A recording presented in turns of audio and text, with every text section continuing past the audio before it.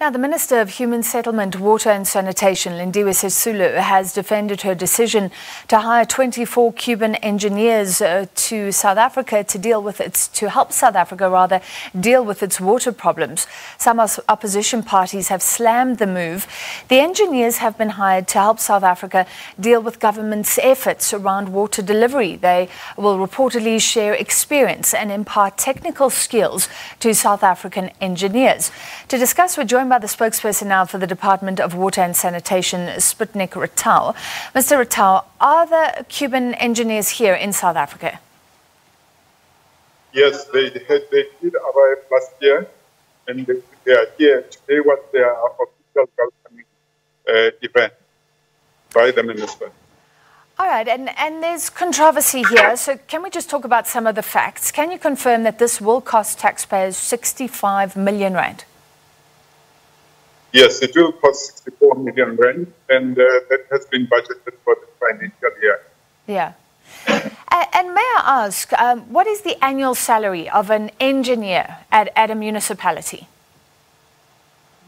You must remember that municipalities vary according to their size, according to their revenue base, according to what the kind of grant funding that they receive. So you wouldn't have a common amount that you may be able to find in a municipality. And that is why you find that engineers at a metro, for instance, would be earning differently from someone at the district municipality, and even more so from a local municipality, especially those that are, your poorer municipalities, your rural municipalities with very little revenue. Yeah.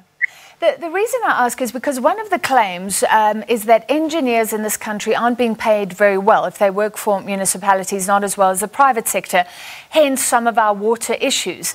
Now, 26 people at 65 million rand, to me that works out to about 2.5 million rand per Cuban engineer.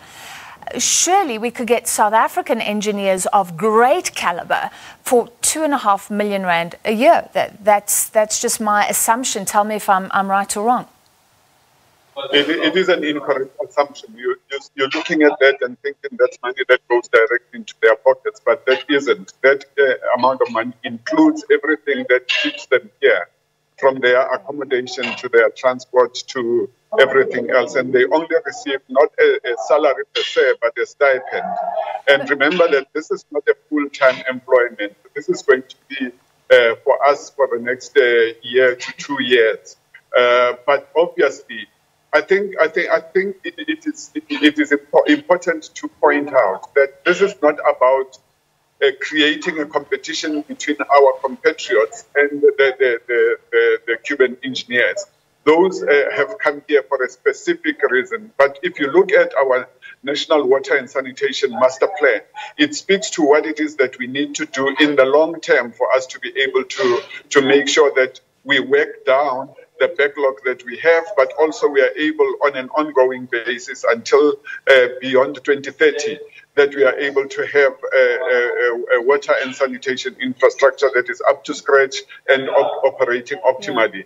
And therefore, in this instance, you must consider that we are not having such exchanges only with Cuba. It's not unique to Cuba. It is within the arrangements that we have with other foreign bodies. Remember that South Africa is a global player. So in terms of our international relations and everything else, you would have that overarching agreement between two governments, and you would have the different pillars. So in this instance, water and sanitation is but one of those. Yeah. But if you look at other countries that we have... What justification is there for bringing in Cuban engineers? Reportedly, Cuba doesn't have a much better water infrastructure than we do in the first place, over South African engineers, given unemployment, given that we have great engineering departments in universities across this country? Well, let's look at the facts in the first place. Yes, Cuba has been having a difficult because of the blockade over decades and decades. But when you look at their water and sanitation services, it is such that you are able to see that some of their infrastructure, though old, have been able to operate optimally up to a very great extent. That is something that we have to understand how that happens, because you know that we have our infrastructure that is not operating optimally, especially at local level.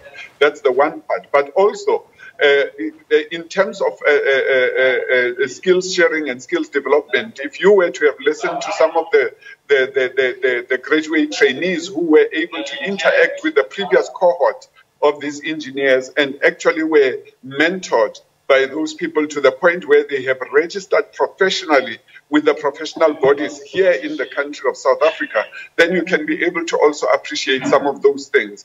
But also in terms of some of the other matters, your hydraulics and so on, they do have other skills that we can be able to use. I'm going back to the point. So are you saying these skills are not in South Africa? We don't have these skills here.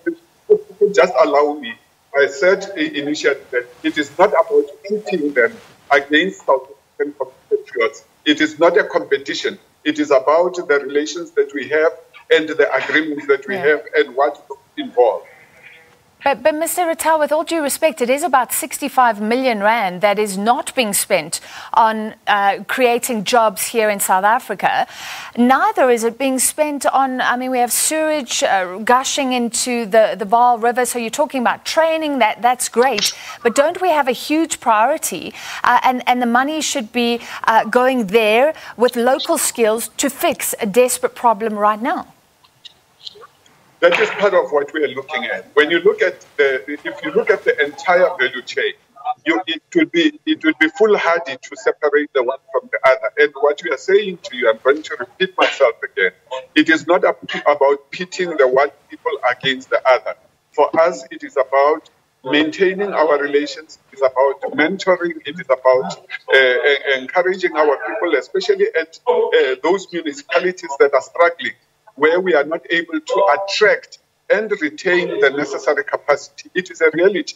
And that even when you have attracted that capacity, the competition you have in terms of what we can be able to pay as government against what private sector pays, you always are bound to lose that capacity at the smaller municipalities. All right, but we are paying 2.5 million rand for each Cuban doctor, but you said that's to house them and things like that. Thank you very much. Spokesperson for the Department of Water and Sanitation, Sputnik Ratau.